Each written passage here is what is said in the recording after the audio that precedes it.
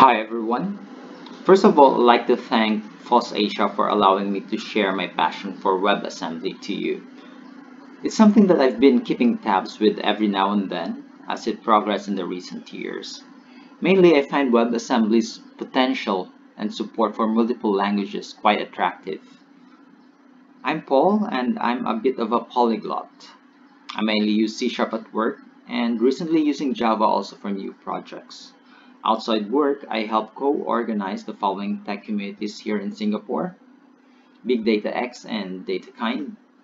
We organize workshops related to data and data engineering in Big Data X. We aim to raise data engineering literacy in Singapore and around the region. As most communities these days, in light of the virus situation, we're also considering online events. In DataKind, we use data science to help nonprofits get insight from their data so that they can serve their communities better. We tend to use Python and R in a number of associated projects. Usually, we hold monthly data jumps in line with this goal. We kept this on hold for now until further notice as we're in challenging times. If you're interested to know about these groups, feel free to contact me online or when we see each other in future local meetups. Like WebAssembly's approach to languages, we do our best to be open and inclusive. Perhaps some of us already know this, but before we proceed further, I'd like to revisit some of the concepts on WebAssembly so that it's easier for us to refer to them later. So, what do you think of WebAssembly? What is WebAssembly in the first place? Well, in the web, there are quite a number of definitions. From what we have here, it says that it's a new type of code and it looks like an assembly. And it's a compilation target that provides languages such as C, C++, and Rust so that they can run on the web. This is from Mozilla or from the MDN documentations. And if you want a more thorough definition, we can get it from the WebAssembly specification itself, which is maintained by W3C. From there, it says that WebAssembly is a safe, portable, low-level code format, and its main goal is to enable high-performance applications on the web. It's quite a detailed definition, but on my side, I'd like to think of it as a new compilation target, mainly to enable high performance on the web. But since I won't be discussing much on performance in this talk, I'll be focusing on WebAssembly, on how it provides languages such as C, C++, and Rust with a new compilation target. So now that we've established that, hey, I can write in C, C++, or Rust, and I'm able to compile this into WebAssembly, how does it work? How can you use this on your web project? So let's look at that scenario. As you can see here, we have WebAssembly that serves as a compilation target. Here, the WebAssembly binary, which is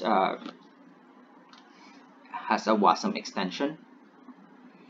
One can write the logic in C, C++, or Rust, or any supported language, and compile it into WASM.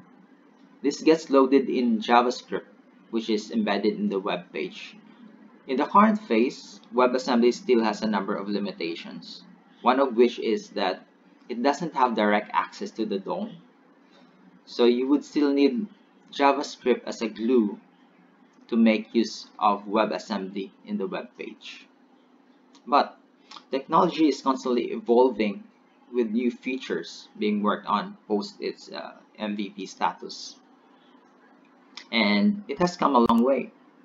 And perhaps some of you are asking, how did this WebAssembly came about in the first place? In that light, I'd like to share a brief picture of the WebAssembly timeline. It's relatively short since the technology is quite recent. It started in April 2015 when the WebAssembly community group was formed. It was initially composed of representatives from some major browser vendors that wanted a new code format for the web that's faster than JavaScript. In June, they announced that they're working on this standard. In March 2016, the community group defined the core features that will be in the standard. Few months later, some of the browsers implemented those features as a preview for the community to try out. Early 2017, the community has chosen an official logo. I think this is done in GitHub. I managed to browse the development of this, and I saw some funny submission as well, so you might want to check that out when you get some time. In March, the WebAssembly MVP was declared complete and the preview phase ended. In September that year, Safari announced its support, which makes WebAssembly supported on all 4 major browsers, namely Chrome, Firefox, Edge, and WebKit.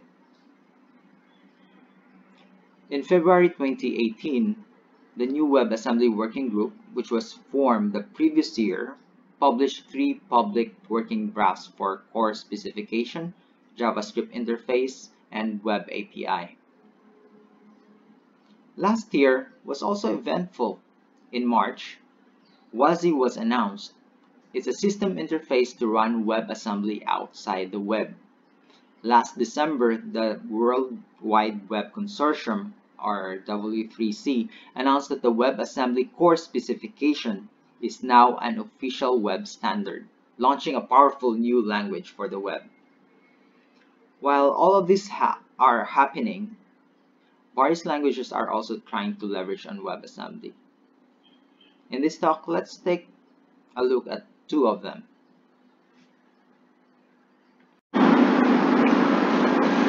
Let's have a look at Rust.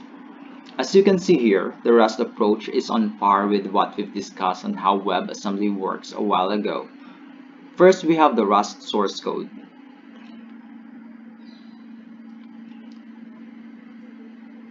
Then we'll compile that to WASM. Then we use a JavaScript glue to make use of the Rust library in our web page. As you can see here, the first part is the function that we're importing from JavaScript so that we can call it inside the Rust source code. And then the greet function will call that later inside the JavaScript. So this is how we import the WASM file, and then this is how we call the function from Rust. So let's look into this and how it looks like in code. So here I have a small Rust project. Let's take a look at the librs. This is the same code that we've shown in the slide a while ago. I'm going to build it next to produce the WASM binary file.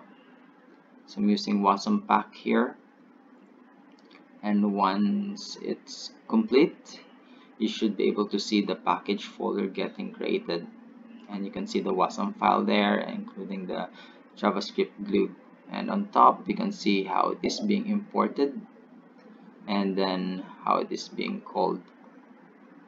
And from here, I have a sample web page to make use of it.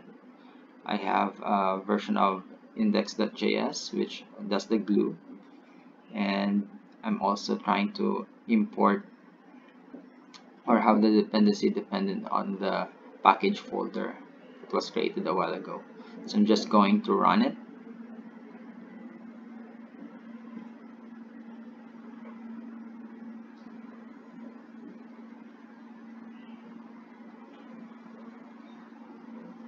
And once it's done, I'm just going to open it in a web page.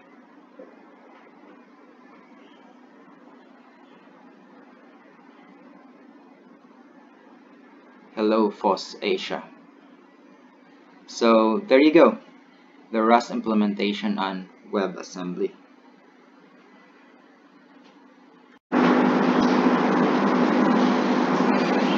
The Rust approach is similar to what you do if you're going to implement using C++ via mscripten. However, our next language has a slightly different implementation. Let's take a look at C Sharp. So in C Sharp, we don't actually compile directly to WebAssembly. So instead, as you can see here, we normally compile it to our normal .NET DLL, and that gets run by the .NET WebAssembly, which is the one that is directly interacting with the WebAssembly runtime. So we have an intermediate .NET runtime that enables our code to run. So here, this is our code, and later we're going to use this to implement our application. So let's do a small demo on how it is being done in C#.NET via Blazor. So here we have a small project, Blazor project, and if we open this counter.blazor file, you have the code that I've shown you in the slide as well. Let's just modify this a little bit and apply some free and open source software text. We'll modify the current count a bit, make it maybe count 2 at a time, and let's do a build.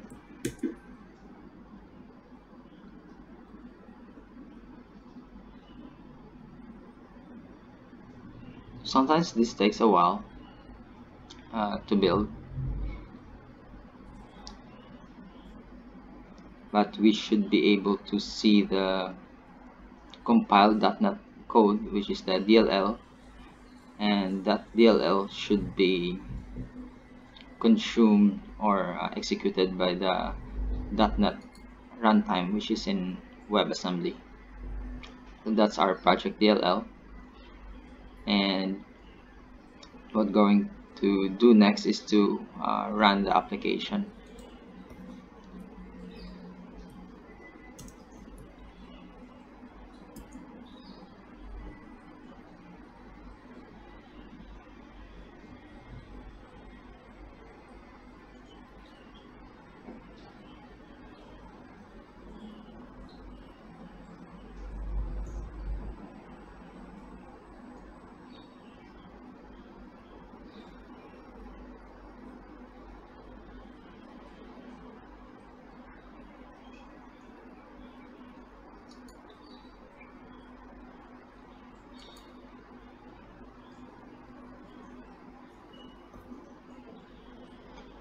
Okay, let's open the browser and see the application from there.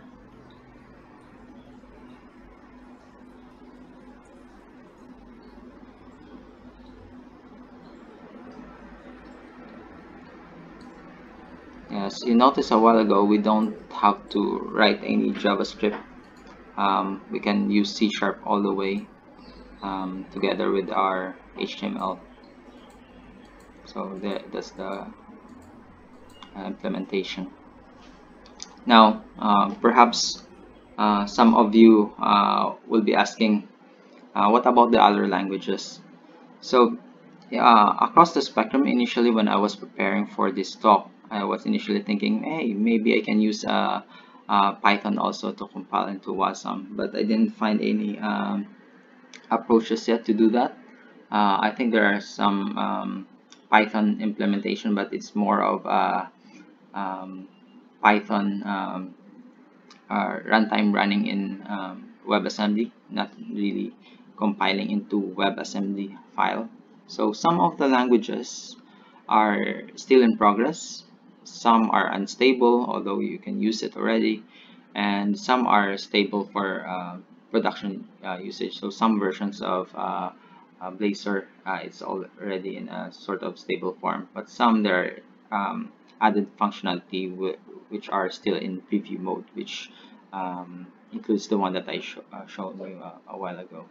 So if you're interested to check the status of other languages, you can go to this link It will show you corresponding status of various languages and on how far they've gone in terms of WebAssembly implementation.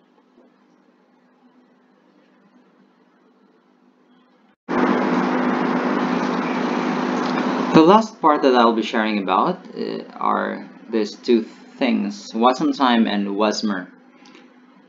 These are standalone runtimes for WebAssembly, which enables one to run WebAssembly beyond the browser.